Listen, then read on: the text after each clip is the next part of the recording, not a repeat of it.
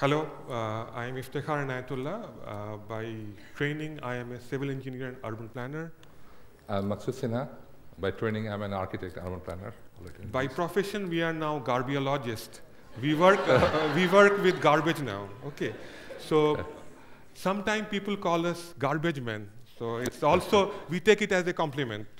Okay, so before we go into our presentation, where we would like to share with you how to convert waste into resource, I would like to share with you a brief story how we became a garbiologist. So I did my master's research on solid waste management, and my research topic was trying to identify best possible solution to recycle waste of Dhaka city. And my colleague Maqsood Sinha, he has also done his master's research on solid waste management, and his research topic was how to integrate the informal sector waste pickers into the formal sector of waste management. So that was our research background, and we completed our master's research in 1993. And as a young graduate from university, with full of energy and idea, we thought that we should do something for the city. And initially, our idea was that we should design a waste treatment facility, and then we should take it to the city government, Dhaka City Corporation or any organization, and they should implement our idea. And for 1 year, we moved from different government departments. We went to Dhaka City Corporation, explained them, this is the idea, you can convert waste into resource, and we are willing to give you free services, please do implement our idea. And for 1 year, no one was listening to us. At one point of time, one government official told us that if you think your idea is so great, you can convert waste into resource, why don't you do it by yourselves? And that was the time we thought that we should not wait for anyone. We should not go after public official asking them to implement our project. We should do it by ourselves. And that's where we started in 1994 a project in a small area of Dhaka city, trying to convert waste into resource. And since 1994, we are still working on the waste sector.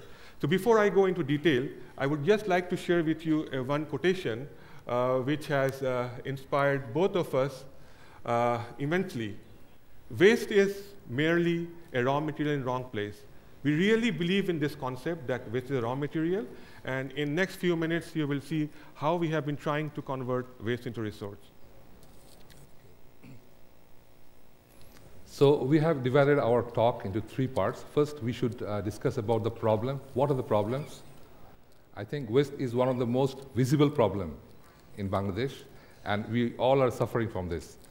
And then we'll talk about our technology, what solution we are giving, and on the last end, we'll show you what are the impacts of our intervention. So if we talk about waste management, we should first know about the urban population, because Bangladesh is one of the densely populated country, and we are witnessing population increase and urbanization. You can have a look at this chart, that in 1991, urban population was only 20 million, but gradually now it is, in 2014, almost 40 million in the urban area. And as the World Bank statistics, it will be 47,000 tons every urban area every day will be generating waste. So there are some, this is, you can see, have a look at this, that in 1991 it was only 6,000 tons per day, urban waste generation per day, but we are expecting it to grow by 2025, 47,000 tons per day. So this is the phenomena is happening, but we have to do something about it. Waste will grow, but at present, what we are doing, the cities, they're collecting the waste, transporting it and dumping it. This is the simplest and easiest solution they are having, and it is creating all sorts of problems. You can see this picture, is a very interesting picture, where you can see a citizen walking beside the waste. Municipal trucks are there to collect the waste, and informal sector retrieving waste from the recyclables from the waste. So all the partners, they are disjointed, they're not connected. And this is one of the things we are working on, how we can connect people and government and private sector. And as a result, you can see that only 40 to 50% of the waste can be collected by the city. And this is another picture of a city where you can see that Bangladesh is a land-hungry country. We don't have enough space to dispose of waste. And most of the time, waste are dumped in the low-lying area and water bodies. It is creating all sorts of problems. You can see that village far away, river, water bodies. It can create all the pollutions. And cities are spending more than 10 to 15, $30 per ton to manage the waste. Taxpayers' money. They're spending this money to create all sorts of problems. Interestingly, you'll find that 80% of this waste is organic, which is biodegradable, and we started to focus on this issue. So this is an interesting chart. I don't want to go in detail, but a major portion of the waste is organic, biodegradable, we can say that it's a nutrient, but it is becoming pollutant when it's becoming waste. Waste is recycled by informal sector extensively. We have another problem in Bangladesh. You can see that organic matter depletion from the soil of Bangladesh. This is a food security issue of Bangladesh because it is due to high cropping intensity, excessive chemical fertilizer use, pesticides. These are the problem because we have to feed more mouths. And because of that, we are exhausting our soil. And this is one of the government statistics. You can see that almost more than 60% of the land we have, cultivable land, has less than 1.7% organic matter. Good soil, we need 3.5%, more than that, organic matter in the soil. So it is missing. So right now, what is happening in most of the developing countries, including Bangladesh, that because of this end-of-pipe solution, we are having problem. It can create health impact. More than 40 diseases we can have from this wasteborne disease. And it is polluting our groundwater. It may take thousands of years, millions of dollars to treat your water, make it drinkable. And also we have another problem. From waste, we generate methane. It's a greenhouse gas. It has global impact for climate change. So I'll request Iftekhar, you can go for the next slides. So what we are trying to do with our project is that we are trying to address the three issues: growing urban waste problem, and if you look at the waste composition, 80% of our waste is organic in nature, which is biodegradable. There is another problem in Bangladesh. In the rural areas, especially the agricultural land has a very low organic matter content, and there is a greenhouse gas emission from the landfill sites. So what we have done that we have developed a technology where all the three problems can be solved with a single solution. So all we have to do is that by converting the waste into organic fertilizer, we can use it in the rural areas to increase the crop productivity. And by doing this kind of project, you can actually reduce the greenhouse gas emission, because when you are doing aerobic composting method, there is no greenhouse gas emission. So in the conventional approach of waste management, what is happening is that we collect mixed waste, bring it to waste bins or to transfer stations, and then we dump it in landfill sites. But in our project areas, what we are doing is that we are promoting segregation of waste. If you want to convert waste into resource, the basic thing is to segregate the waste into dry and wet matter.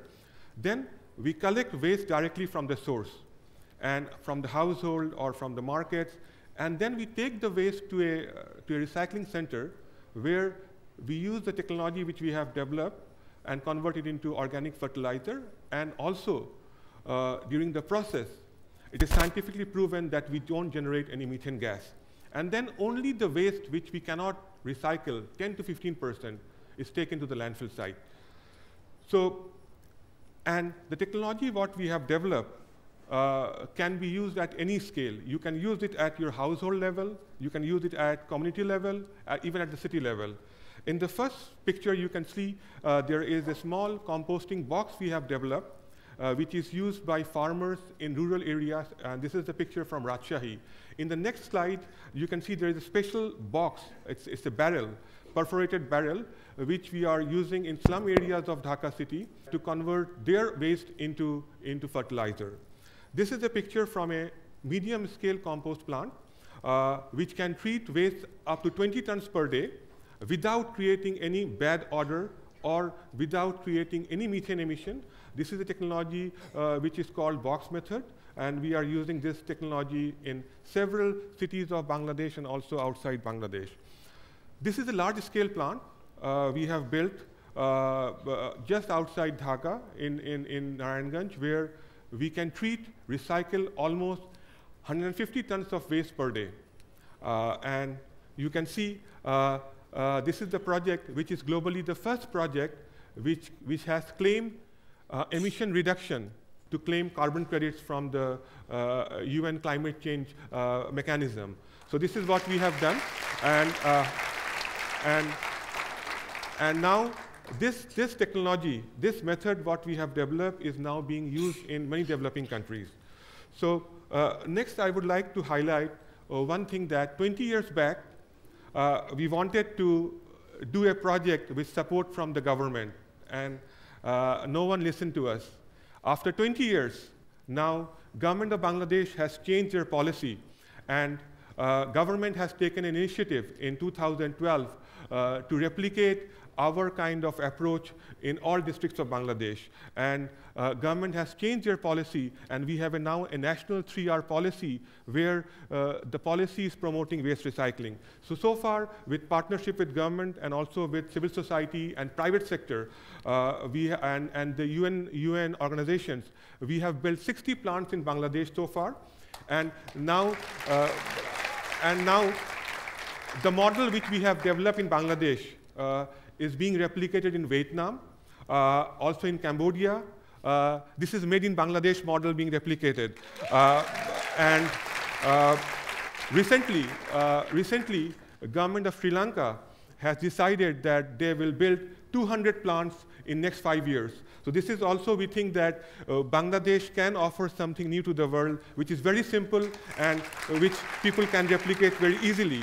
And also in the South Asian countries, India, Nepal, and Pakistan, they are also replicating our model. So things can change, only we need to prove that our model works. Now, before I go to the next topic, I would like to highlight one more issue, is that there are 200,000 people who we call waste pickers. They live on waste. If you look at the picture, the first picture, you can see there are two girls who are picking waste, and they survive on just picking waste, and they work in a very hazardous working condition. So what we have done in our project, that we are trying to bring these people out of the dump site and train them, give them a better working condition and better pay, and they are now working on the formal sector of waste management. This is the findings. This is based on the findings of my colleague Maqsood Sinha's research, that how can we bring the informal sector, the waste pickers, into the formal sector.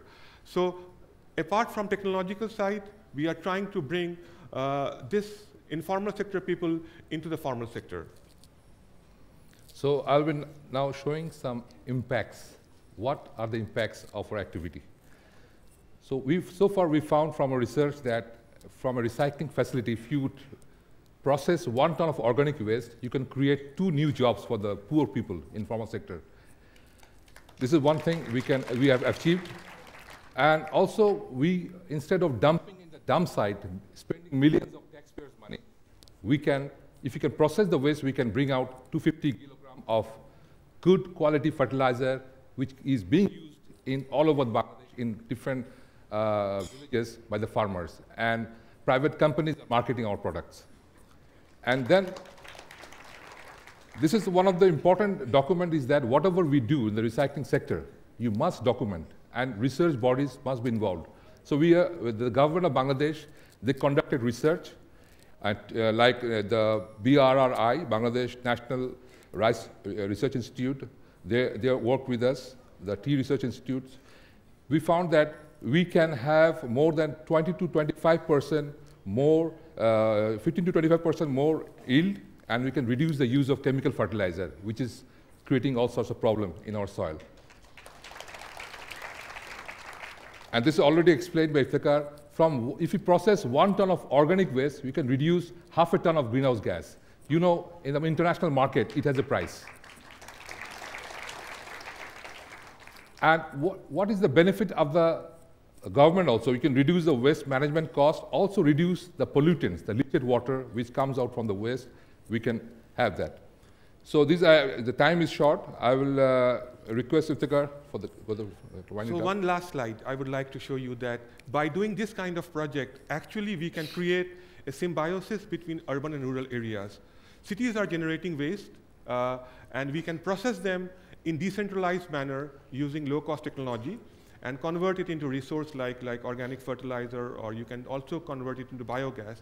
And then we can use these fertilizers in rural areas where it can be used to produce food for us, at the same time improving the quality of our soil, and then the food can come back to the city. So this is how we can create an urban-rural symbiosis through creating partnership, public-private partnership. All the projects we are doing is having a public-private community partnership. As our friend from Transparency International has said, we need to create partnership, that's the key. And then what we have done is that we have to use appropriate technology. We should not wait to invest in expensive technology from abroad.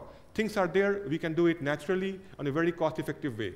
Lastly, I would like to end our presentation with what we think is that we believe it is possible to convert waste into resource by changing mindset.